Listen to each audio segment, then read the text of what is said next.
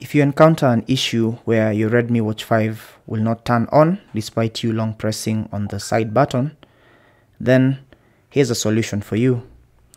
So most likely your Redmi Watch 5 has run out of charge and you need to get a charger and connect the USB end of the charger that came in the box to a power source, and then attach the pins to the back of the watch. They attach magnetically like that. And once you do that, your Redmi Watch 5 should turn on.